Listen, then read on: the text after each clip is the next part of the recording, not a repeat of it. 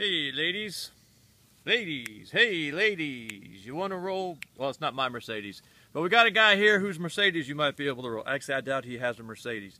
Welcome to the Prepper Dating Service, Volume 2. Volume 2.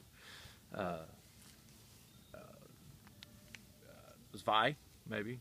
Volume Zwei. Okay, here we go. We got a gentleman who has put himself out there as the next contestant on the Prepper Dating Service. I do not have an update for you on the first volume of the Prepper Dating Service, except to say that we did our part and we got the ball rolling. And after that point, we're going to step back, hands off. Naya, buddy, I'm sorry, not in there. Mama planted stuff there. Sorry, guys. Let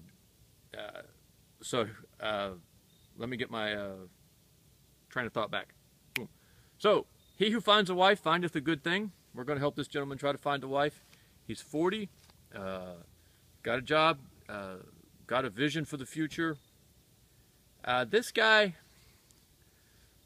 is particular. He's looking for a very, very, very specific woman, or a very specific type of woman. This gentleman is, I won't go so far to say he's Hebrew roots, but he is very sympathetic to our beliefs. I think he's very sympathetic to, say, some of the other channels that correspond to this one. He looks at the Christian faith and sort of reconciles it with the Old Testament instead of separating the two. He definitely wants more children. This is a man who wants to build a tribe. He has one child already from a previous relationship.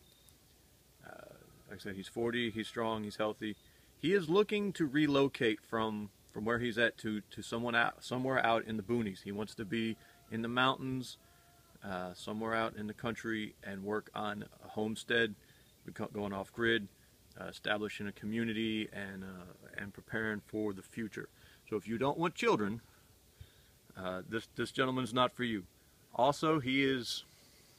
I'm going to dodge controversy here for the moment. If he subscribes to a version of biblical families and patriarchy that is very contrary to the modern view. So if you're going to be a modern woman and demand to be treated like a modern woman, this isn't the gentleman for you. The phrase for you to look up if you want to see what you think about this guy is biblical families. You know what? Let me go a step farther. Let me send you to a website, biblicalfamilies.org. Check out that website. He's not on there. He's not affiliated with them. He might not endorse all of that. But if you, as a wife and a woman, aren't okay with what you saw on that website, then you just need to go ahead and move on and don't waste your time with this guy, because he knows what he wants. He's got a vision for his future. It involves children. It involves family. It involves being a part of a community that will sustain itself no matter what comes, whether the world collapses like a flan. I can't remember what book that was from. There was some book that's from. Or if society at large keeps going as it is for the next 500 years, he doesn't want to be a part of it. He doesn't want his children to be a part of it. He wants to establish something different.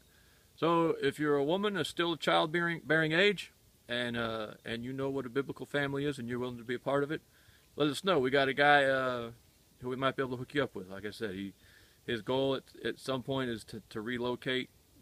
He's a breadwinner, by the way. This is not a guy who's looking for you to take care of him. He's a breadwinner, but he does want to relocate to a place in the country, preferably in the mountains, and preferably somewhere where he can be near like-minded individuals. So location maybe isn't necessarily that big of a concern. It's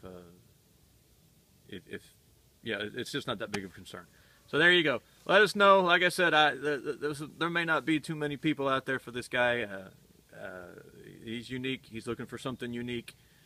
But if you're unique, let us know. We'll hook you up. Thanks, guys. Gals.